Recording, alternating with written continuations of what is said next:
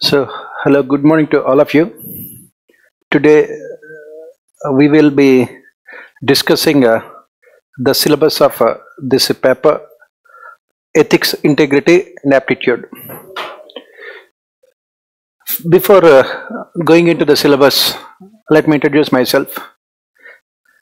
I am Pavan Kumar and I have been teaching this ethics paper for UPSC aspirants for the last 7 years, since UPSC has introduced this paper in the syllabus of General Studies.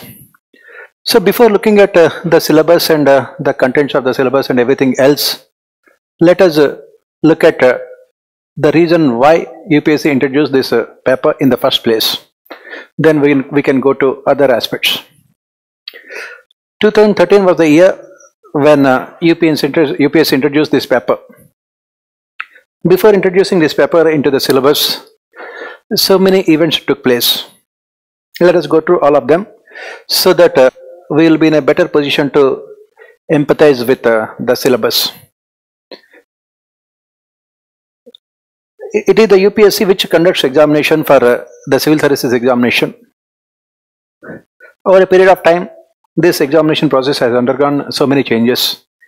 Initially, there was only main examination followed by the personality test called interview. Later, UPSC introduced the preliminary examination. Then they introduced so many other changes like introducing more optionals, removing some of them, so on and so forth. By the year 2000, it was found that there was something wrong with the examination process. Why? Because most of the people who are getting into services, it was found that have neither experience, neither the skills, nor knowledge, nor attitude to become successful civil servants. This is what we always say. The most important strength of any organization is its human resources. In case of the government of India also, it is about the civil servants. If the civil servants have the necessary attitude and aptitude, automatically there will be success on the part of the government in terms of performing all its functions, whether it is regulatory functions like maintenance of law and order, or whether it is developmental functions like implementing the welfare schemes. But what is required here is the necessary skills and values. What has been found by UPSC was that in 1990s, maximum number of students who were getting into the civil services were from science background. All of them were from this science background, and they got into civil services because by 1990s UPSC introduced mostly what we call science optionals, and these science optional students, they have very good skills as far as this mathematics or physics or chemistry or medical science are concerned, and they would get very good marks in those subjects. That would ultimately decide their ranking and service also. So then that is when it was found that those who are getting into services simply are not possessing what is called administrative skills. These people have a very good intelligence but do not have the aptitude for governance nor the attitude for governance, because they are mostly from science background and they were trying to look at the things from a different perspective. Administration is completely different. That is when UPSC realized that there is something wrong, because in 1990s was a momentous decade for India in terms of the changes that had taken place. We have this liberalization, privatization, globalization. Then we had this implementation of 73rd and 74th amendments, what we call it as democratic decentralization. And we also have introduced technology in governance called e-governance. And we also have seen proliferation of what we call these non-governmental organizations, NGOs. All of them combined together, what they have done is that they introduced radical reforms in governance. It was again UPSC That was given the responsibility of recruiting the right kind of personnel to bring those changes, to implement those changes, and also to ensure the success of those changes.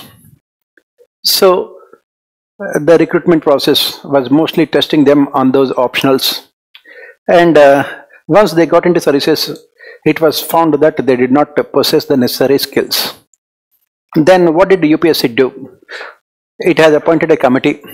It has appointed a good number of commissions and committees to suggest what kind of changes that can be made in the entire system in the recruitment process. YK Alok committee was formed. This YK Alok committee was given the responsibility of recommending changes to the recruitment process, so that those who are getting into the services have the necessary attitude and aptitude. YK Alok committee has suggested that please introduce these values in administration, ethics in governance. Test the necessary values that are necessary for them to succeed, because administration is different from other professions. If you are a software engineer, you don't require any values. If you are a businessman, you don't require any values. But if you are an administrator, you need a lot of values for you to succeed. What are those values? Why those values are needed? And how those values are important for them to succeed? That is what the administrators must know. That is what those who are getting into the civil services also should know. The recommendations were made, but it has taken a lot of time for UPSC to see whether those recommendations have been successful or not. They did not implement the recommendations immediately. Then what happened? Then more commissions and committees were appointed. Second Administrative Reforms Commission was appointed in 2009, and it also had submitted the report, wherein it has again recommended the same. That is, let those getting into services have the necessary values that must be there in them for them to succeed at the ground level. Test those people getting into services whether they have those values or not. And then these training institutions, Lal Bahadur Shastri National Academy of Administration, Sardar Vallabhbhai Patel National Police Academy, Lal Bahadur Shastri National Academy of Administration, Mussoorie.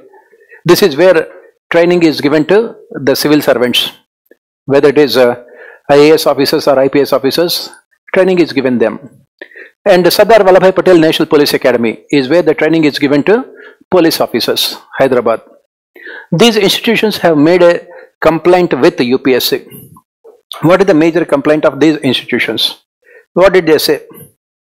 The problem here is that the average age of people getting into services is average age is almost 29 years. Average age of people getting into services is 29 years.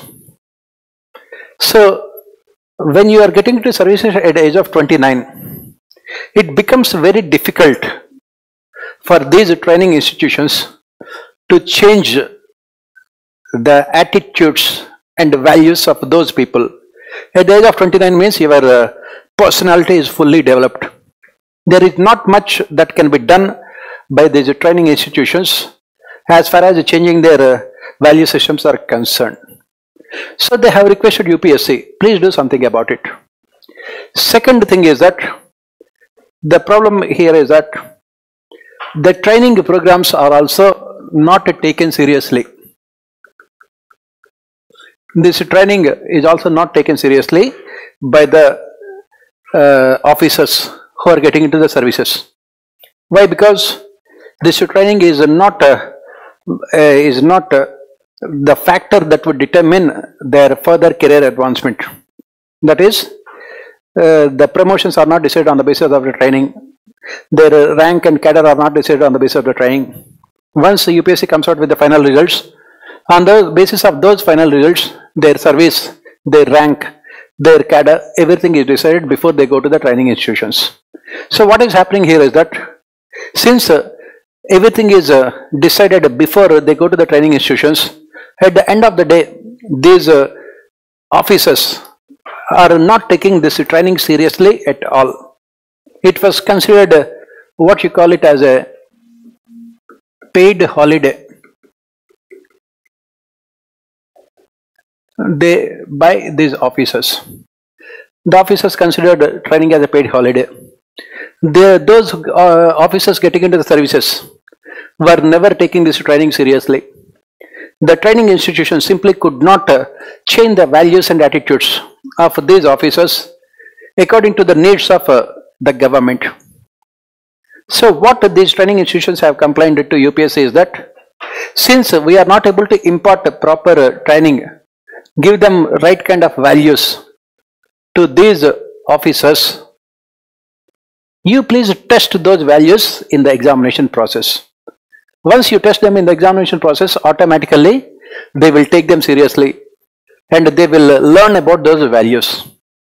So finally, on the basis of the recommendations of this YK Alok Committee, Second Administrative Reforms Commission, and also on the basis of the recommendations of these training institutions, in the year 2013, UPSC made major changes to the examination process. It was a momentous year as far as the civil services recruitment is concerned. They made radical changes, and one of the important changes that they made was introducing this ethics paper in the syllabus. Introducing the ethics paper. What they have done, they have removed one optional and introduced more papers in GS. Earlier there were only 2 papers. Now they have included 3 more papers in GS. And one of the papers that they have introduced was this ethics paper. So this is the story behind introducing the ethics paper in the UPSC examination, civil services examination. So what is the story here? Let us briefly look at what are the reasons. The reasons are very simple. Those officers who are getting into the civil services, IAS officers, IFS officers, IPS officers, revenue service officers, customs officers, they simply did not have the necessary values that are needed for them to succeed, for them to bring about the development of the country, to bring about the socio-economic transformation of the country, to ensure overall success of the country. That is the reason why it was felt that there must be changes in the examination process that would ultimately help the training institutions to impart more values. That would also help the UPSC to get people with the right kind of values into civil services. Those who have knowledge of administration, those who have the values that are necessary for them to succeed as civil servants. This is what UPSC has done by introducing the ethics paper. Once you understand the reasons why this paper was introduced, it is not at all difficult. It would be not at all difficult for us to understand the syllabus and also to learn about the syllabus. The entire objective of introducing this ethics paper is to make sure that those who are getting into the civil services possess the right kind of values that are necessary for them to succeed at the highest level. As we have said, they are expected to bring about the socio-economic transformation of the country. They are expected to ensure rapid economic growth and development of the country. They are expected to ensure empowerment of weaker sections of our country. They are expected to bring about remove regional inequalities, ensure balanced regional development of the country. To achieve all these objectives, what is required is they must possess certain values. This examination will test whether they possess those values or not, whether they have the ability to put the values into practice or not. For example, what are the values they must require? They need something like honesty, integrity, selflessness, empathy, service orientation, impartiality, non-partisanship, transparency, accountability, you name it, they need all those values. We have to see whether they have those values or not. As we have said earlier, when they were taught these values in the training institutions, it was not at all successful because they were getting into services at the age of 29. Very difficult to change their personalities. So let us test them whether they have those values before getting into services than giving training to them after they get into services. That is the objective of introducing this ethics paper. So proceeding further, let us look at what is the syllabus of this paper and why UPSC has included these things in the syllabus. Let us see all these things. So if you see here, the syllabus starts with the first topic called ethics and human interface. It says essence, determinants and consequences of ethics in human actions, dimensions of ethics, ethics in private and public relationships, human values, lessons from the lives and teachings of great leaders, reformers and administrators, role of family, society and educational institutions in inculcating values. That is what the first topic of the syllabus says.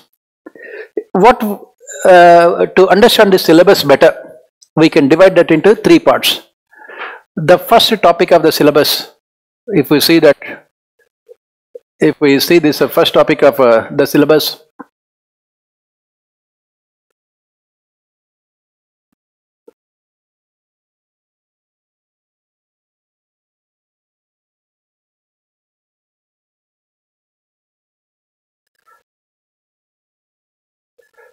ethics and human interface. This topic basically deals with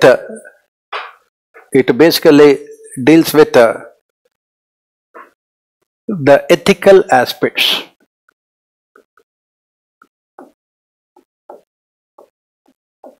It basically deals with ethical aspects. So while studying this topic, we will come to know what are these ethics, what are these values, what are these morals. More importantly, why do we need these ethics, values and morals? What are the factors that determine ethics of a country, of a society? Whether the ethics are they for good or bad, whether these ethics are universal or relative, whether they are absolute or relative, universal or situational. We will come to know all these things. Before discussing this topic, what I can say here is that as human beings, all of us, by nature as human beings, we are neither good nor bad. That is what we say. By nature as human beings, we are neither good nor bad. Then what are we then? We are simply guided by what is called self-interest. We are only concerned about our self-interest. We are only concerned about our own benefits, our own welfare, our own satisfaction. That is the problem with human beings. We are not concerned about others. And what is the irony here? The irony here is that we are always dependent on others for our survival. We are always dependent on others for our survival. If you look at the entire human history, it is only the human beings, of all the creatures that are there on this earth, of all the animals, of all the species that are there on this earth, it is only the human beings who can be called interdependent. We depend on others for our survival. And that is the reason why we should know what kind of relationship we can have with others. If we are always guided by self-interest, automatically what happens? We will only be exploiting others. We will be only taking things from others. We will only be manipulating others. Then the societies will collapse. That is the reason why we need ethics to define our relationship with others. That is what the first topic of the syllabus says. It says that ethics and human interface. It talks about ethics and human interface. That means what kind of norms we should follow while interacting with others, while dealing with others, while talking to others, while having relationship with others. That is what it says. Essence, determinants and the consequences of ethics in human actions. That is what we said. What is the consequence of our action? That is, if we are only guided by self-interest, what are the consequences? If we are only guided by selfish motives, what are the consequences? That is what it says. What are the different dimensions of ethics? We talk about different types of ethics: public ethics, private ethics, virtue ethics, teleological ethics, deontological ethics. Like this, we talk about the different dimensions of ethics. This is what the topic says. Ethics in private and public relationships. Ethics in private and public relationships. Here, basically, as I said, what we do in private is different from how we deal in public. So what kind of difference is there in our private relationships as well as in public relationships? Our values, individual values, will they impact our functioning or not, professional functioning or not? This is what this topic normally deals with, ethics in private and public relationships. Then human values, lessons from the lives and teachings of great leaders, reformers and administrators. Here we will be talking about so many reformers. For example, in this topic, what we are doing is that we will be discussing that topic with, along with this topic, contributions of moral philosophers and thinkers from India and the world. We will be discussing at least 20-25 moral and political philosophers, right from Aristotle to Mahatma Gandhi, from Vivekananda to Abraham Lincoln, from Amartya Sen to Jawaharlal Nehru. We talk about all of them. We talk about their contribution. We talk about their importance. We talk about how to put them into practice. Teachings from, as you can see here, teachings from leaders, the lives and teachings of the great leaders, reformers and administrators. Then proceeding further, as you can see here, we have a role of family, society and educational institutions in inculcating values. What do we mean by that? Whenever we talk about learning ethics, from whom should we be learning ethics? From whom should we be learning these values? That is the question that is there.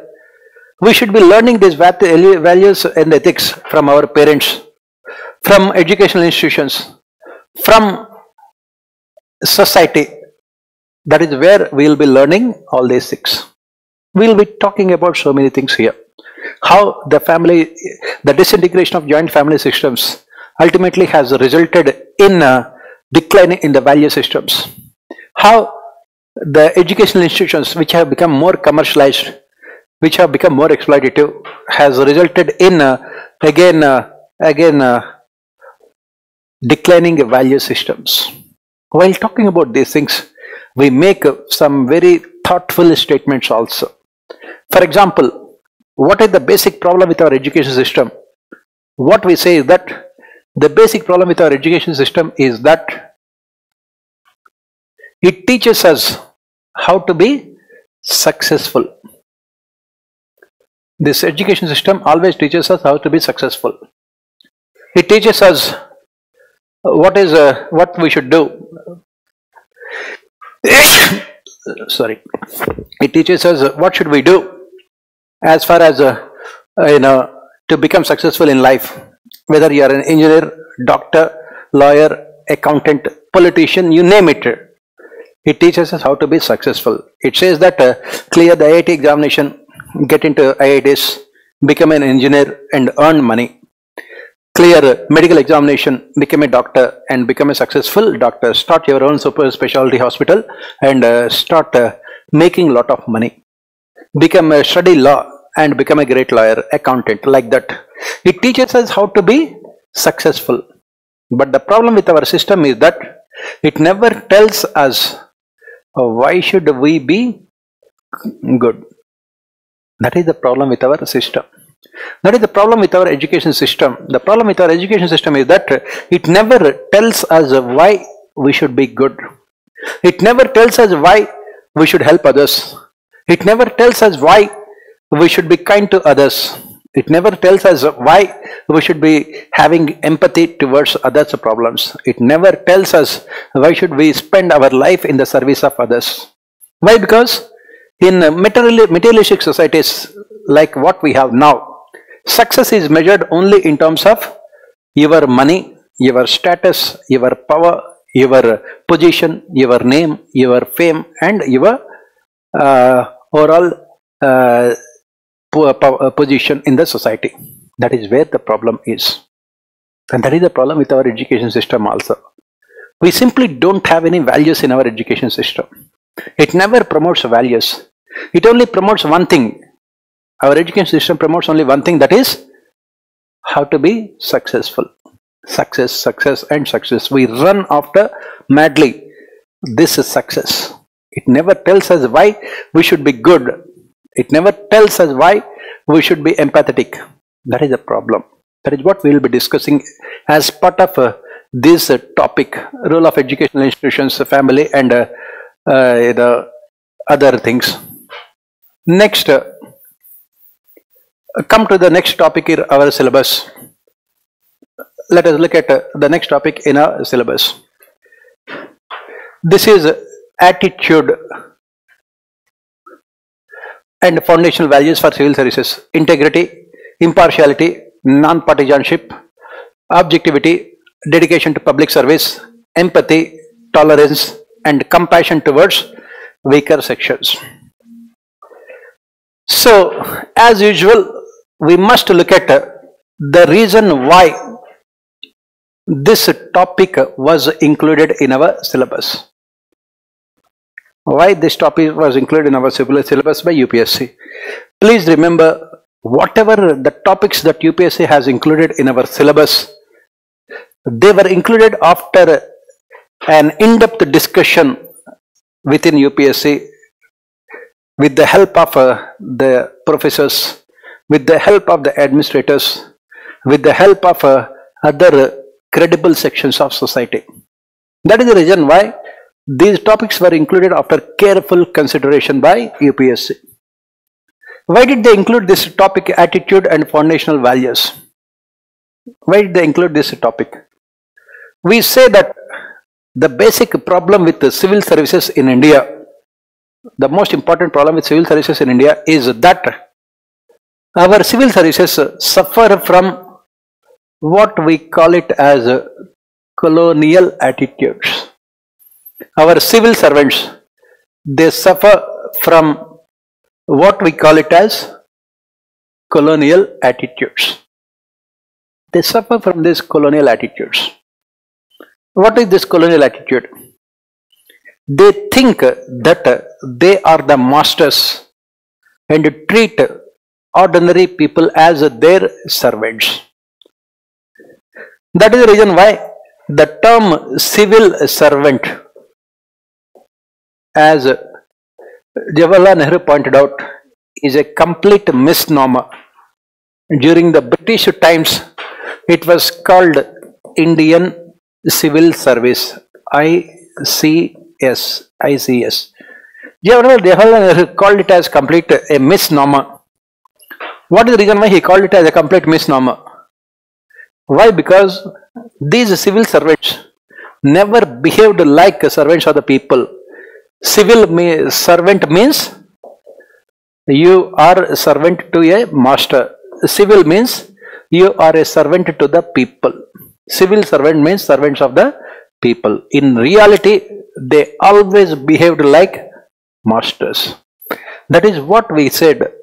They suffered from these colonial attitudes. So those who are getting into civil services, the young men and women who are getting into civil service should know what is expected of them. They should know why they are getting into services. They should know the foundational values of the civil services. They should know the reasons why the government is putting so much of effort to recruit them to civil services. Please remember, this examination is one of the most difficult examinations anywhere else in the world, because you are expected to know so many things: history, geography, polity, economy, sciences, then ethics, administration, international relations. You are expected to know so many things. What is the reason why the government is taking so much of effort to recruit the best of the talent from the country to these civil services? Because of the fact that they are the torch bearers of our society. They are expected to bring about this kind of a transformation. To bring about that socio-economic transformation, they must have values. They must possess all the values. And that is the reason why UPSC has included this topic in our syllabus. The reason why civil services in India are a failure because of the fact that they simply did not possess the right kind of values. If you look at it, if you look at these things, India has abundant talent. India has resources. We have the resources. We have the necessary resources. We have manpower. We have good systems.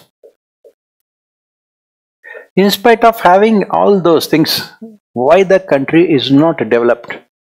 What is the reason why country remains to be a poor country? If you go by all the global indices, Human Development Index, Multidimensional Poverty Index, Global Competitive Index, Global Transparency Index, and all other indices, Global Transparency Index, in all these indices, India continues to be doing very poorly. Global Hunger Index. What is the reason why? It is said that India is a rich country with poor people. We are a rich country with poor people. Why? The reason is very simple. What is the reason? Our administrators simply do not have the values. They do not possess the right kind of values to ensure an honest, accountable, transparent, efficient, responsive government. They must possess those values. As we have discussed earlier, our education system never teaches them those values. Our society never teaches them those values. Our employment situation will never teach them those values. That is the reason why UPSC included these things in the syllabus, so that those who are getting into services at least will have some kind of knowledge about what is needed of them in civil services. That is the reason why the UPSC has included some of the important values like integrity, impartiality, non-partisanship, objectivity, dedication to public service, empathy, tolerance, compassion towards weaker sections of society. Like this, they have included all those values. Even though they have included around 7-8 values here, we will be discussing at least 25 values, not 1 or 2, that are needed for civil servants. Very important. As I said, that this is very important because at the end of the day, they are expected to bring about the changes. For example, you are working as a district collector. There are floods in your district. You must rescue those people who are affected by these floods. You must need what is called empathy. Imagine the situation of those people who have been stranded in water, 3 feet water, 4 feet water, for hours, days together, not getting any kind of help. What you should do? Immediately, you should go to those places, rescue the people, provide basic assistance to them. To do all those things, what is required is empathy. You must feel the sufferings of other people. Like this, we'll be talking about, as I said, at least 25 values that the civil servants must possess for them to be successful. That is the reason why UPSC has included these topics in the syllabus. You need all these values. You should know how these values can be put into practice. You should know, what happens when they don't have those values. For example, if they don't have integrity, what do? They would indulge in what is called corruption. Absence of financial integrity automatically results in corruption. You are using the government resources. You are using the government facilities for your own benefit. That is what is called corruption. And the civil servants, if they don't possess those values, automatically would become corrupt, inefficient, and ultimately a failure. That is the reason why they must possess those values. The next topic in our syllabus is this emotional intelligence. The next topic in our syllabus is emotional intelligence. Emotional intelligence concepts and their utilities and applications in administration and governance. Sorry. So, what is this topic and why did they include this one? What we are witnessing nowadays is people have a lot of IQ, intelligence quotient, but they don't have EQ, emotional quotient. That is the problem. All these civil servants, all these young people who are getting into civil services, they simply do not possess the emotional intelligence that is necessary for them to be successful. What are we saying here? The best example you can take. As I said, that our education system teaches us how to be successful. It teaches us how to be successful. It never tells us how to face failure. That is the reason why you can see so many young people committing suicide. For small problems, they commit suicide. You have seen people, successful actors like Sushant Singh Rajput committing suicide. You have seen students when they don't clear the board examinations committing suicide. You have seen students when they don't get into good jobs committing suicide. Why? Because they lack emotional intelligence. In the same manner, the civil servants also lack emotional intelligence. They don't know how to deal with a crowd. They don't know how to deal with an unruly politician. They don't know how to deal with media, a belligerent media. They don't know how to deal with an ever-vigilant non-governmental organizations and civil society organizations. They don't know how to deal with these unscrupulous businessmen and politicians. What is required is emotional intelligence. That is what they lack. All those people getting into the services, all of them are having excellent intelligence. Please make no mistake about it. Anyone who is getting into IAS and IPS, all of them are extremely intelligent. There is no doubt that they are very, very intelligent. But is it necessary? Yes, intelligence is necessary. But is it sufficient? Definitely not. Intelligence is necessary but not sufficient. What do they require is what we call as emotional intelligence, which they simply don't possess. They don't know how to face challenges. They don't know how to overcome challenges. They don't know how to deal with adverse situations. They don't know how to make peace with conflicting interests. That is where the problem, and that is the reason why they are a failure. That is the reason why we talk about the application of this emotional intelligence in administration and governance. A very, very important topic. Here we'll be talking about a very important philosopher called Max Weber, who spoke about value neutrality. And we also talk about why this value neutrality is a failure in civil services. We also talk about what can be done. These are all the things that we should be discussing as part of this topic called emotional intelligence. Moving on further with regard to the syllabus, let us look at the other parts of the syllabus. Moving on further,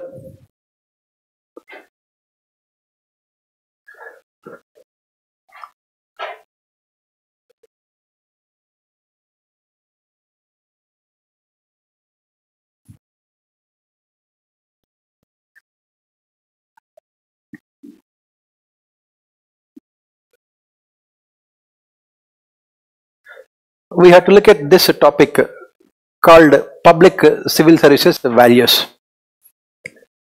Public and civil services values.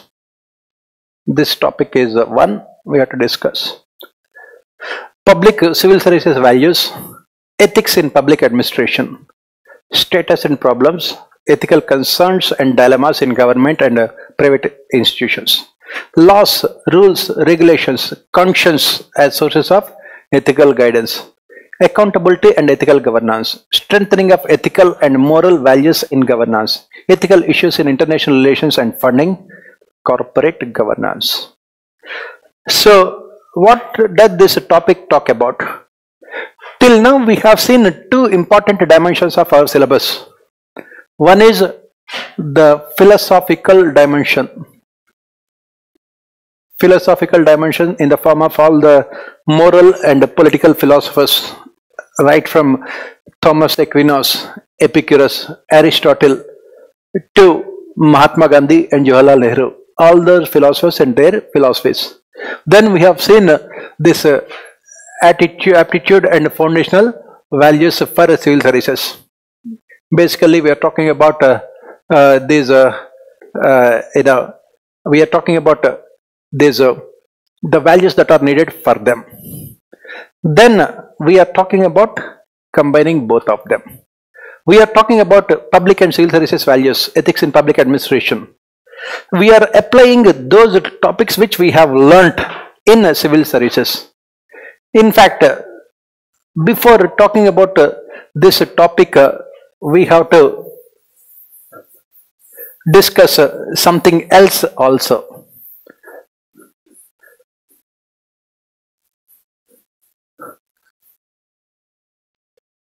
We have to discuss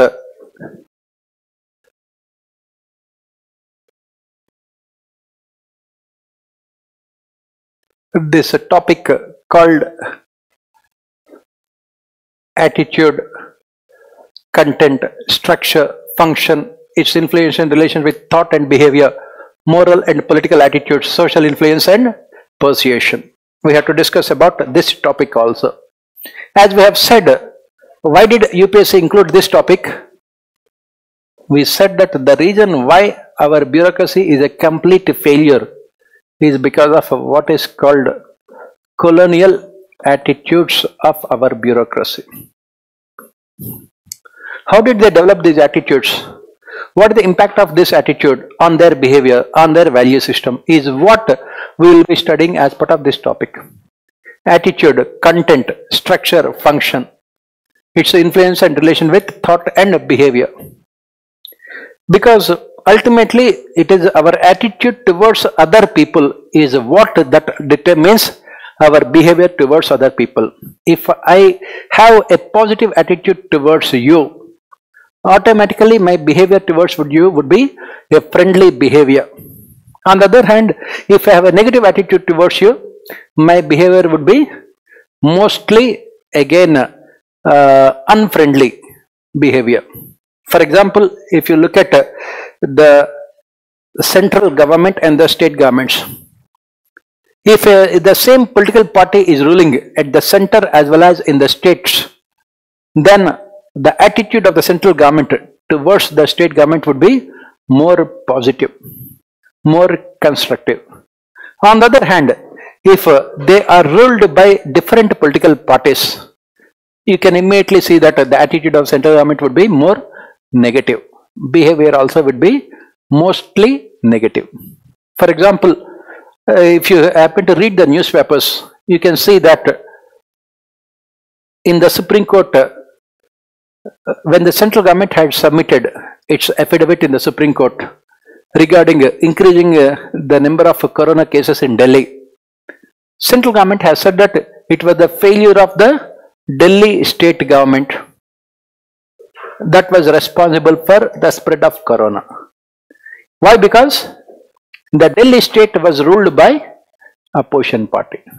On the other hand, if the state is ruled by the same political party, central government would not have given that kind of affidavit. This is what we say, our attitude defining our behavior. If you like a person, you are willing to excuse the person if the person commits any kind of mistakes. You are willing to take a lenient view of what the person has done if you like that person. On the other hand, if the person is what you think as your enemy, your behavior will be completely opposite. It will always be adverse. That is why we talk about attitude and behavior. Moral attitudes and political attitudes. What are these moral attitudes and what are these political attitudes?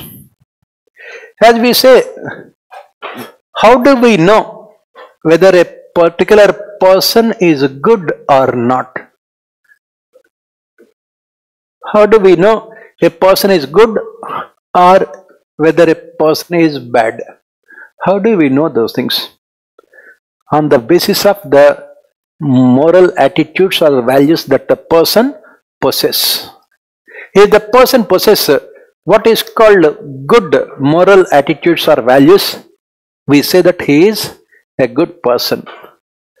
For example, if the person has honesty, integrity, selflessness, empathy, love and affection, faithfulness, reverence towards other people, we say that the person is a good person. On the other hand, if the person is dishonest, not having any integrity, selfish, exploitative, cruel, manipulative, then you call that person a bad person. These attitudes are the ones which define our personality, moral attitudes. Then come to the political attitudes. Why did UPSC include this topic in our syllabus, political attitudes? They have included this topic in our syllabus because it is the political attitudes that define the functioning of our political system. What do we mean by that? When we vote in elections, how do we vote in elections? Do we vote in elections on the basis of the performance of the political parties or on the basis of factors like religion, caste, region, language, gender, so on and so forth? That is what we say political attitudes. It is the political attitudes that defines the functioning of democracy like India. In India, unfortunately, what are the factors that determine, influence the electoral outcomes? It is basically religion, caste, region, language, gender, dynasty. Nowadays, it is nationalism are the factors that are defining electoral outcomes. If you look at it in the recent Bihar elections, the so-called social engineering, you are trying to appease to all communities, all castes. That is where the problem is. Nobody talks about development. Nobody talks about removing poverty. Nobody talks about providing employment. Nobody talks about sustaining environment. Everyone talks about only one thing. That is Hindus versus Muslims, forward caste versus backward caste, giving more reservations, giving more subsidies, giving more incentives to the people. Why? Because people are poor, illiterate and ignorant. And they are always guided by what we call these emotional attitudes. That is the reason why UPSC included this topic in our syllabus. It just wants you to understand how our political system functions. It wants you to analyze what are the factors that ultimately determine the functioning of our electoral systems. It wants you to understand, analyze what kind of relationship is there between the citizens and the state. It wants you to analyze what kind of culture is there in the functioning of political parties. If you look at the functioning of our political parties, most of them are dynastic political parties. They are ruled by very few families for ages together, dynastic. There is no scope for people from outside the family to reach top level positions. That is where the problem is. That is where the issue is. So that is the reason why. We must know about the political attitudes, so that tomorrow when you become an administrator, you must be in a position to change the political attitudes of the country for better. So that people vote in elections on the basis of the performance of the political parties, not on the basis of caste or religion or any other considerations. Social influence and persuasion. As we have said, as a civil servant, you must have that kind of emotional intelligence wherein you will be in a position to bring about the socio-economic transformation. Whenever you are bringing about the socio-economic transformation, there will always be a lot of struggle, fight, because the forward sections of society, the rich and powerful sections of society, always put a lot of obstacles in your functioning. They will make sure that you will never become successful. Why? Because any kind of changes in the power equations would always be disadvantageous to those sections of society. So you must have the skills of persuasion, telling them that what you are doing is for the overall benefit of the country, overall development of the country. For example, if you look at our Prime Minister, he has excellent communication skills. He can persuade people to accept some of the radical programs of the government. For example, take the case of Swachh Bharat Abhiyan, SBA. This Swachh Bharat Abhiyan was successful mostly because of the skills of our Prime Minister, who was promoting this program everywhere, who was encouraging the people to actively participate in this program and also rewarding those people who are actively participating in it by appointing ambassadors and also through various other incentives. These social skills, social influence and persuasion are the important qualities that a civil servant must possess so that he would be able to become successful in his overall career. That is the reason why these topics were included in our syllabus. Proceeding further, let us look at other parts of our syllabus. Let us see what are the other topics of our syllabus.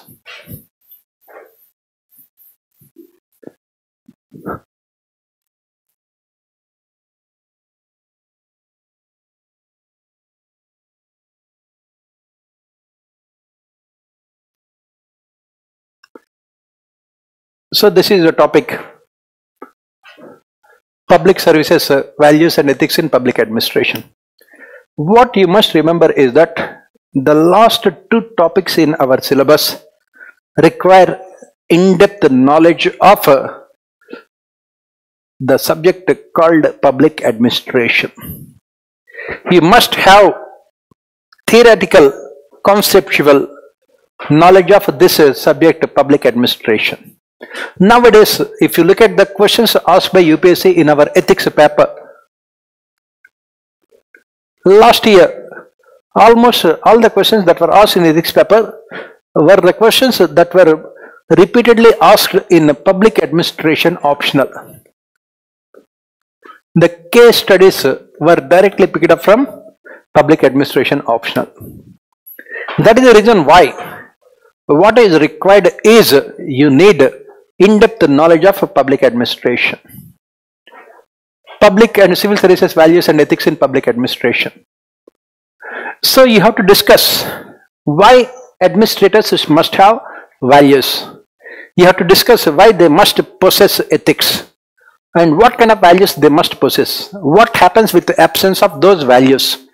What is the significance of these values in administration? Status and problems.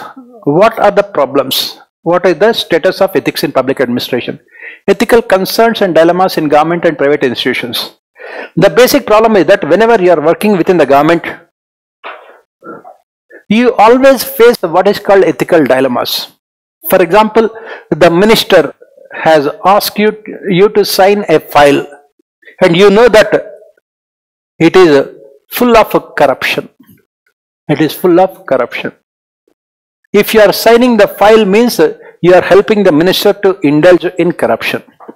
If you don't sign the file, it means that the minister can suspend you for what is called insubordination, for violating civil services conduct rules and regulations.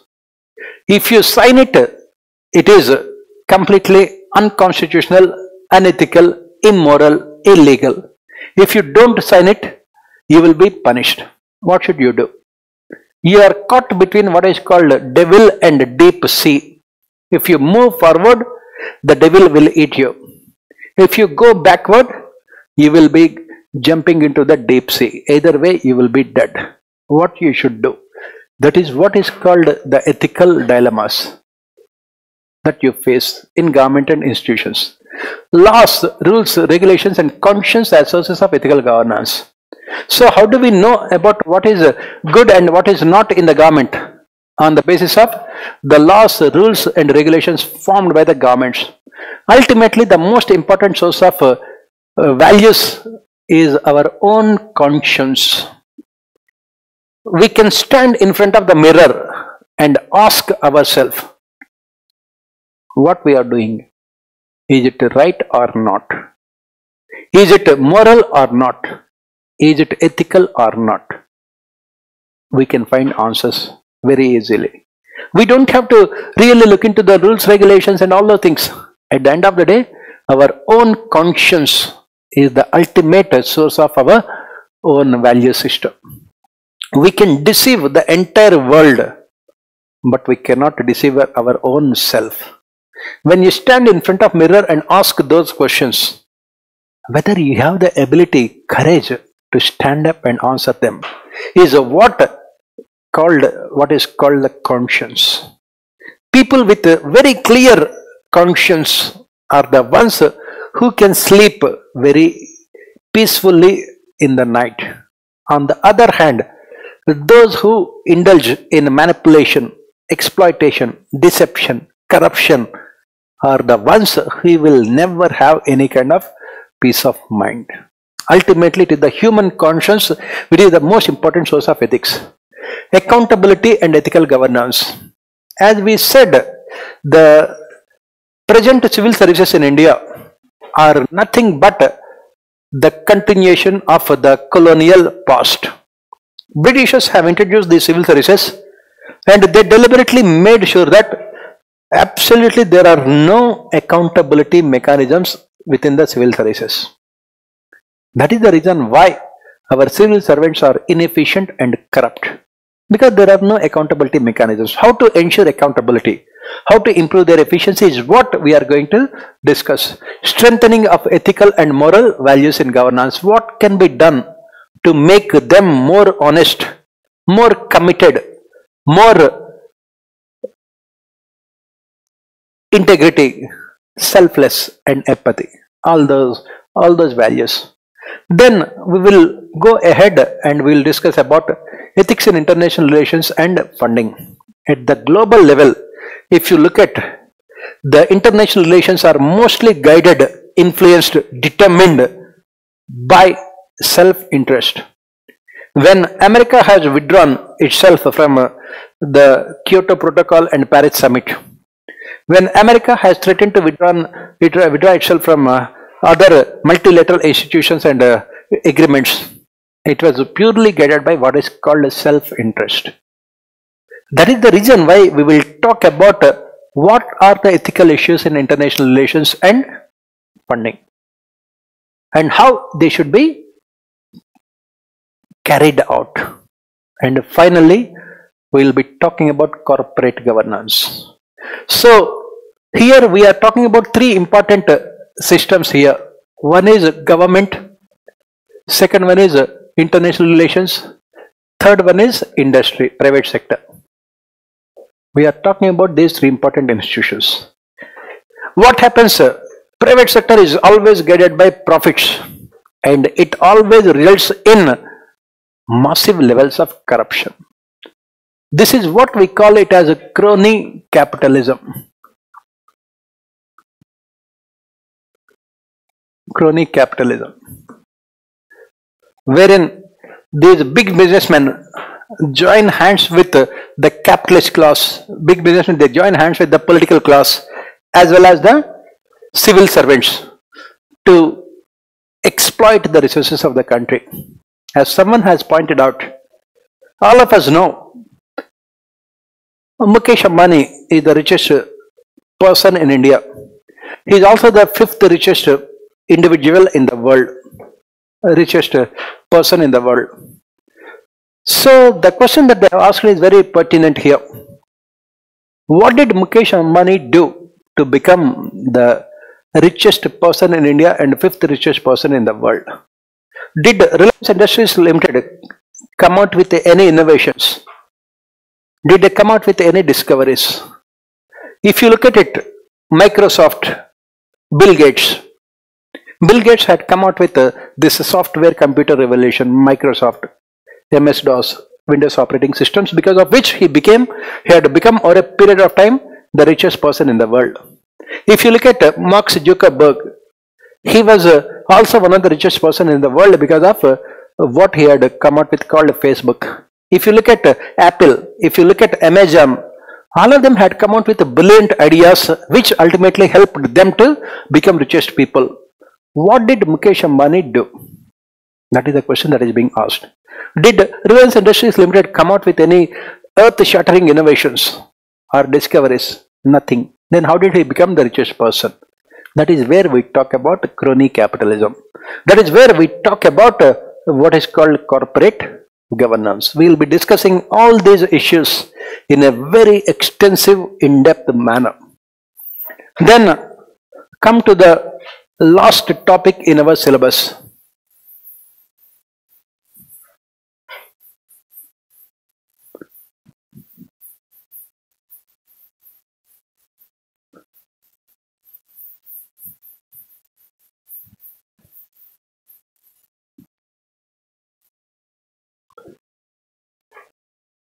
Let us come to the last topic in our syllabus.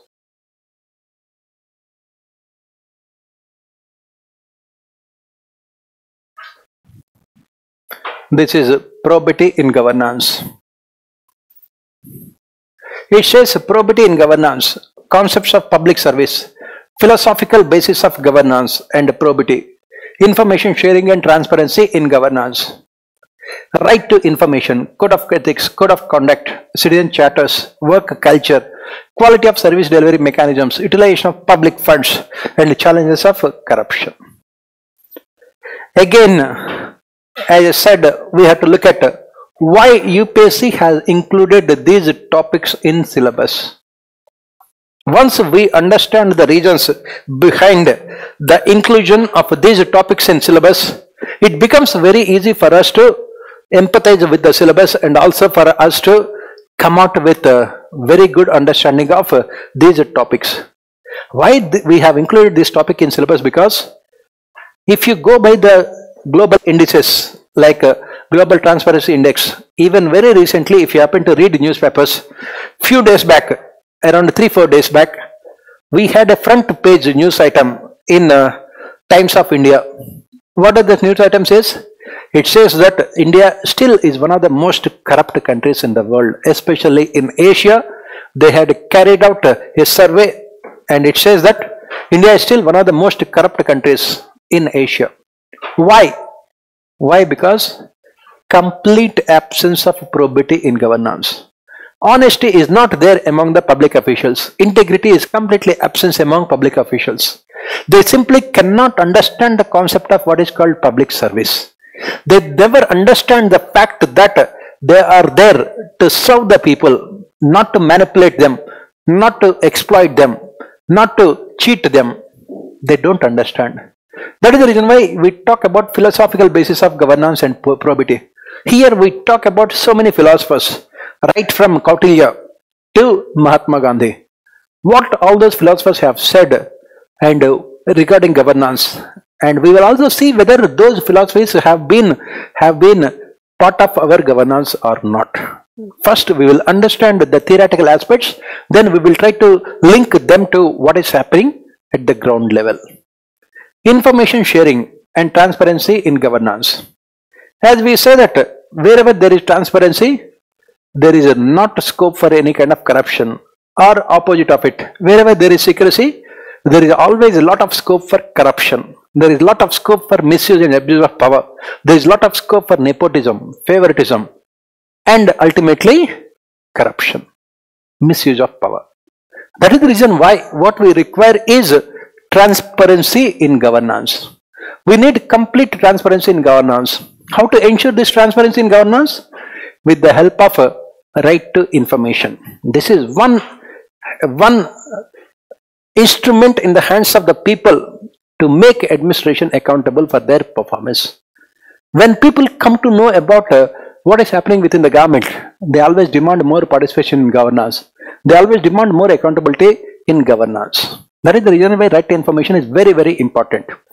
Then the code of conduct and code of ethics. We'll talk about how to ensure probity in governance with the help of this code of conduct and code of ethics. With the help of code of conduct and code of ethics. Then how to ensure people participation in governance with the help of citizen charters. We'll be discussing how these citizen charters help us to ensure participation of people in governance. Why those citizen charters have been a failure. Why the citizen charters have not resulted in a real participation of stakeholders in governance, and what can be done. What can be done? We have to change the work culture of our country.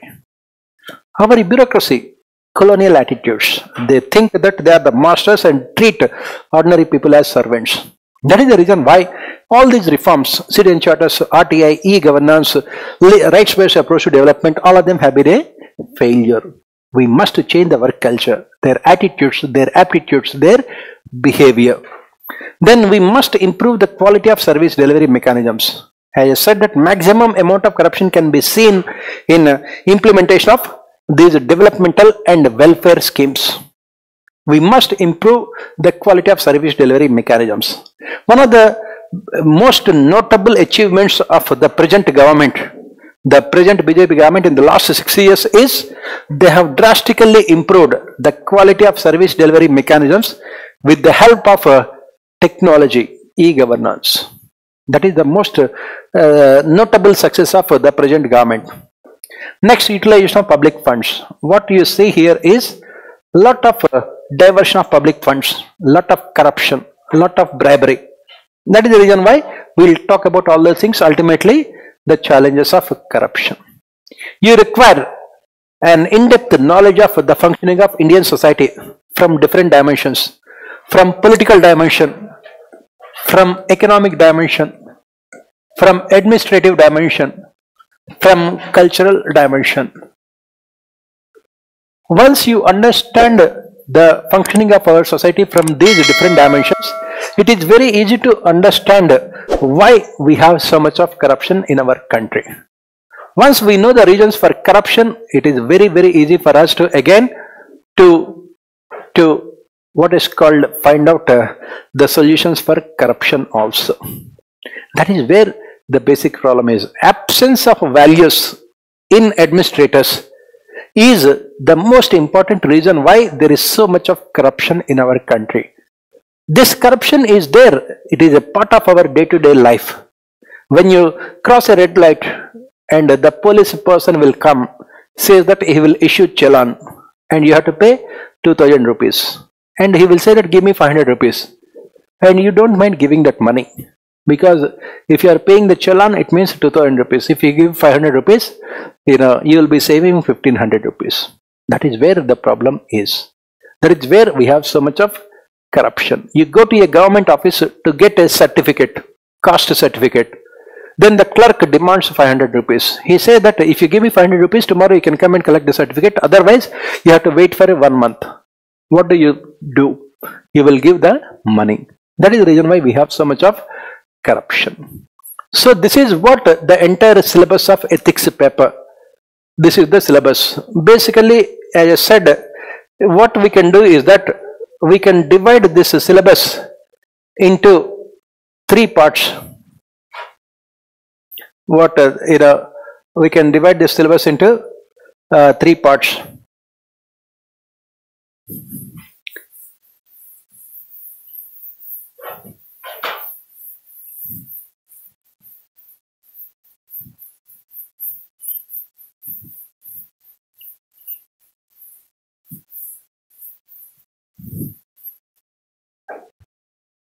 यहाँ पर white board चाहिए, white board. हाँ, इसको कैसे करना है?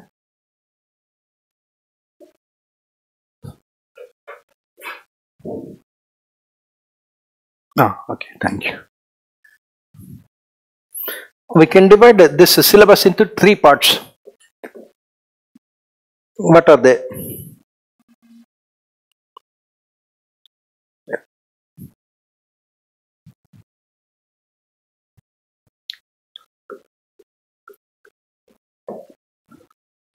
First one is the philosophical dimension.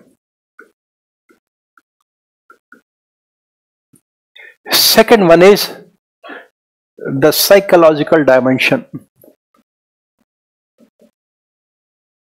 The third one is administrative dimension. In the philosophical dimension, we have the first topic and the fourth topic. Psychological dimension, second and fifth topic, and the remaining 2 topics are from administrative dimensions. We can divide our syllabus into these 3 dimensions. Why? Because UPSC, when they framed the syllabus, they just wanted to know from you what kind of attitude you have towards life, what kind of attitude you have towards people, society. That is the reason why philosophical dimension. They will ask basic questions like, as part of philosophical dimension, what is happiness? Most of us don't know the meaning of the word happiness also. We don't know what is real happiness. They will ask those questions. From psychological dimension, they will ask us why young people are not entering into politics. Why these young people are not entering into politics? Why our political attitudes are mostly decided by these what is called emotions and sentiments. From administrative dimension, they will ask so many questions about why there is so much of corruption. Why there is so much of corruption? Why there is no accountability? Why we don't have what is called corporate governance? They will ask all these kinds of questions. Just they wanted to know from you whether you have understood the functioning of our society, our polity, our administration, our culture, our economy. Not only that, whether you have the ability to put them into practice also. They just wanted to know all those things. That is the reason why they have framed the syllabus. So, as we have mentioned in the beginning itself, in 2013, UPSC included this paper in the syllabus and it has 250 marks. It is divided into 2 sections. One is the questions related to what is called the theory part. Second one is what they called it as case studies. What is this case studies and why this was included? This is what we study in public administration. We say that administration is both an art as well as a science. What is the basic difference between an art and a science? A science can be learnt, can be taught in a classroom through verifiable methods. I can teach you physics and I can make you a great physicist. I can teach you medicine, I can make you a very good doctor. I can teach you engineering, I can make you a very good engineer. But the problem with art is that it has to come naturally. I can teach you how to sing for a long period of time, but can I make you a great singer like Muhammad Rafi or Lata Mangeshkar? Obviously not. It has to come within you.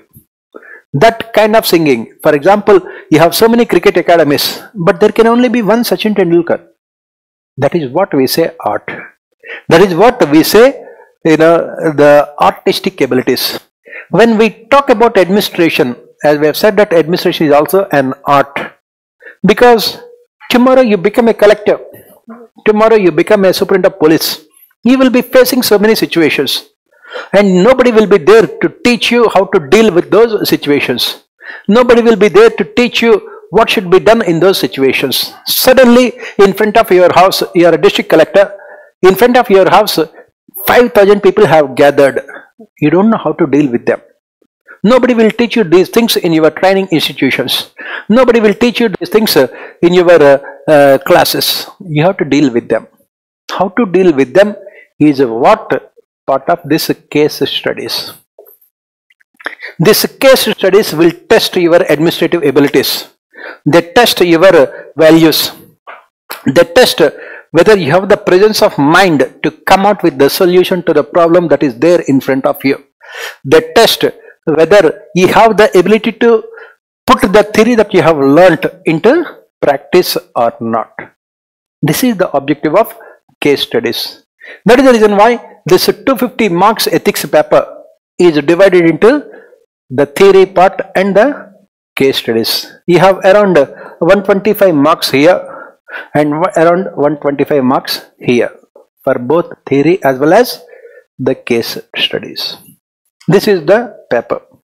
And if you happen to see from 2013 onwards, it is this ethics paper that is ultimately deciding the service and rank of the people. Rank and service of the people. If you are getting very good marks in ethics paper, automatically you will be there in top services. This year, that is 2020 also, if you happen to see the results, some of our students have got excellent marks in ethics paper. For example, the top ranker, Pradeep Singh, this year topper, he got more than 155 marks in ethics paper. 160 marks in ethics paper. Other students, they got more than 155 marks in ethics paper. So that is the reason why you must make sure that you are very good with your ethics paper. Over the next, say, around 40-45 days or so, we will try to do all these things in a very extensive manner. And the only good thing about this ethics paper is that it is very, very highly interesting. The next question that we are asking here is, what is the study material for this paper? What is the study material? Yeah.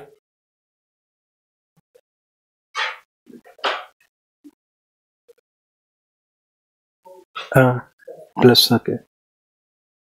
Acha, okay, right, that's right. Okay, okay. Na? So, what is the study material for this paper? We will be giving you study material. I will be giving you study material. That will be there. But beyond that, I expect you to read some other things. Like Second Administrative Reforms Commission has submitted a report called Ethics in Governance. This is something like a Bible for the students. Ethics in Governance. They must go through the entire report. What UPSC has done, they have taken this report and converted that into our syllabus of ethics paper. And apart from this, You can read Mahatma Gandhi's autobiography, My Experiments with the Truth, and some other books also. This is what I call the basic study material for this paper. Apart from this, you must be going through current events on a daily basis and find out what are the events related to ethics. This is what you will be doing as part of a ethics paper. Very simple. And what I can assure you is that our classes, around 40 classes we require, our classes will more than cover the entire syllabus. They will be more than sufficient for you to answer all the questions, whether it is section A or case studies. And classes will be mostly interactive in nature. I will be asking a lot of questions and you will be giving me answers also. On the basis of that, we will be proceeding with our syllabus. Thank you very much. Best of luck.